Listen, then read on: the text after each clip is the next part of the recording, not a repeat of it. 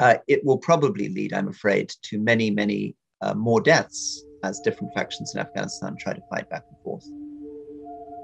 And to a fractured, unstable country. Almost the worst period in Afghanistan was not the Taliban period, it was the civil war period that preceded it from 91 to 95, when all these different groups were fighting. The idea now of trying to do anything like what the US has been doing for 20 years is forget it, it's finished. But there are things that we can try to do to make the situation at least not get much worse. I like focusing on things which are quite small and tangible, where I feel I can make a difference to a few hundred lives, instead of pretending I can change the lives of millions.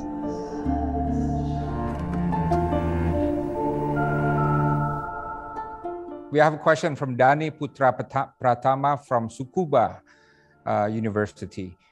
Mr. Rory, related to the pro-government warlords, do you think that another wave of civil war is possible within Afghanistan in the future?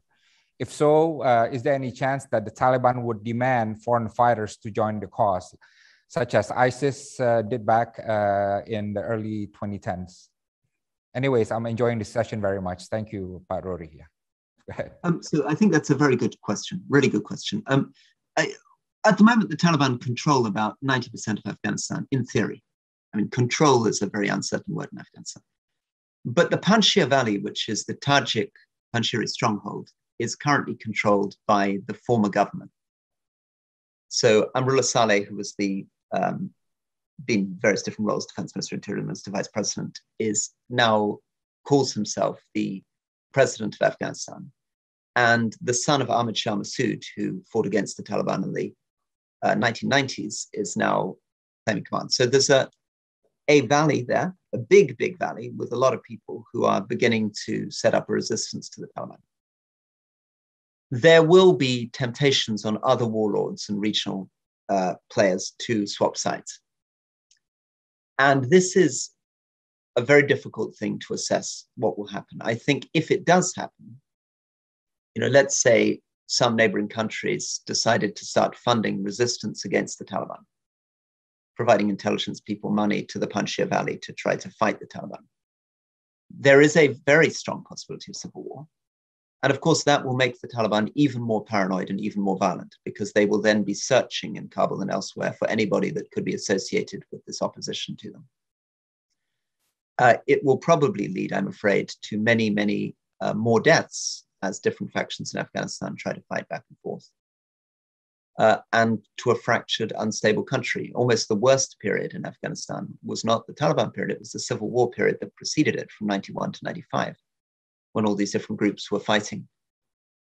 So it's a horrible choice, but one of the things that Western policymakers need to think about seriously is whether a Taliban government is not preferable to a civil war. That's a horrible thing to say, because as I've just said, there are so many things that are horrifying potentially about a Taliban government. But a civil war that dragged on for years might be even worse. Okay, we have a question from Jaya Suparman from University of Muhammadiyah, Yogyakarta. What do you think Afghanistan has done wrong in the last 20 years in terms of building their power? It seems they have anything. Okay, I don't understand the next line of questions, but state building maybe. So maybe it's a question about state building, nation building in Afghanistan. I mean, I think the answer there is that creating a modern state is very, very, very difficult and takes a very long time, and it's very painful. And Indonesia is a good way of thinking about it. If you think about where Indonesia was in the late 1940s, early 1950s, trying to struggle to bring together so many diverse communities, languages, areas. In a sense, Afghanistan was in a similar state. And it was maybe in an even more difficult state than Indonesia, because it found itself in a particularly dangerous neighborhood where everybody was interfering, particularly the Cold War fight between the Soviet Union and the United States. I mean, I think that the thing that really broke Afghanistan, by the 1970s, Afghanistan was on a path which was reasonable, not completely different to the type of path, I apologize, somebody's tried to telephone. not completely different to the type of path that, for example, I don't know, by the 1970s, Bangladesh might have been on, or even countries like Sri Lanka might have been on. So it's, I think the breaking point was the decision from the Soviet Union to invade, and then the US-backed resistance to Soviet Union that created essentially the next 40, 50 years of civil war. And so Afghanistan, state building in that situation, when you have had no state for 20 years, when your entire population is armed, when only very few people can read and write, when you have, when I walked from Herat to Kabul, there was no electricity between Herat and Kabul. You're starting from an incredibly low base. And the sorts of problems that most developing countries have. I mean, remember, there are still insurgencies in India, there are still insurgencies in Nigeria, there's still insurgencies in Pakistan. Corruption is not just something that happens in Afghanistan. I mean, President Biden keeps saying the whole thing was a waste of time because of corruption. Now, come on, I mean, there's corruption, bad corruption in most countries in the world. And in the developing world, certainly unbelievable corruption in almost every poor developing country. So the idea that Afghanistan was unique on that point of view is crazy, but it was a very, very difficult place to turn around. And the problem is not the Afghan people, the problem is conflict. Once conflict and violence starts, and you can see this in Syria, you can lose years of economic advancement very quickly. Rory, I've been talking to my friends from around Asia on Afghanistan, and there seems to be a prevailing mindset here. And the mindset is like this. Look, the Americans, with all their military might, couldn't stay. And they have given up on nation building, right? So there's nothing, if Americans can't, with all their resources, can't do anything, neither can we. So the most realistic option now is just to make sure nothing that the Taliban does can disrupt regional order and stability, spill over to the outside the territory, their borders. But whatever happens inside, God willing, right?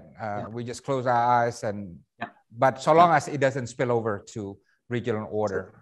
So is that the right perspective? I think there's some wisdom in it, but probably you could probably do a little bit more. So I think you're absolutely right that the most practical approach, and I think this is probably going to be China's approach, is to say, let's try to contain the situation and stop it spreading too far. But it's certainly worth other countries reaching out to try to see if there are links into the Taliban. It's certainly worth trying to provide humanitarian development assistance, because if Afghanistan collapses into civil war and horror, that will push refugees out of the country. It will create much more instability. It's much more likely to end up hosting terrorist groups. So I think the international community should try in the short term to see if it can do things to be generous and stabilize and support. That's not nation building, of course, right? We shouldn't get involved in nation building. The idea now of trying to do anything like what the US has been doing for 20 years is, forget it, it's finished. But there are things that we can try to do to make the situation at least not get much worse.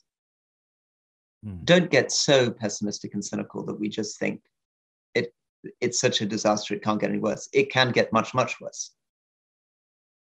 And it's a tragic truth, but if Afghanistan descends into civil war, it's going to be 10 times worse than the situation we have now. So if there's anything that other countries can do to try to make it slightly more likely that things don't deteriorate further, it's worth doing.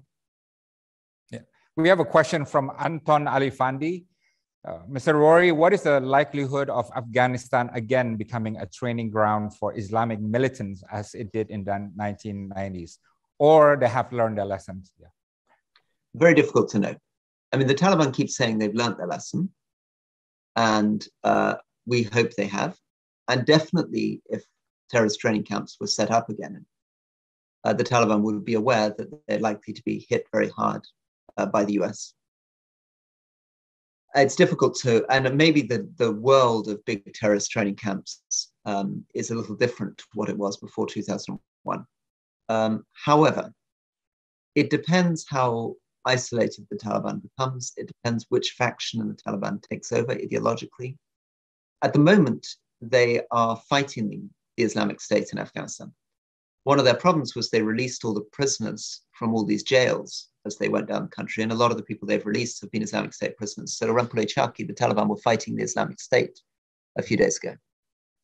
So these Al-Qaeda Islamic State tensions are going to erupt. And there's still a significant Islamic State presence in Afghanistan. The question is, from the point of view, obviously, of the US interests, is this going to become an international terrorist threat, or is it a more regional threat? Okay. Let's move out of Afghanistan and talk about fun stuff, Rory. You and I have something in common, right? We're both diplomats, and at some point in our life, we left diplomacy and got into politics a little bit, right? I got into politics. I totally did not enjoy it. And I left politics after only about a year or so, right? So now I'm much happier being a professional and, leading a nonprofit foreign policy group, right? But you went in politics big time. You became minister for international development, minister for prisons too, if I'm not mistaken. And you competed for the prime minister office against Boris Johnson and many others. So tell me, do you think that was the right decision, leaving diplomacy for politics, and was it worth the journey here?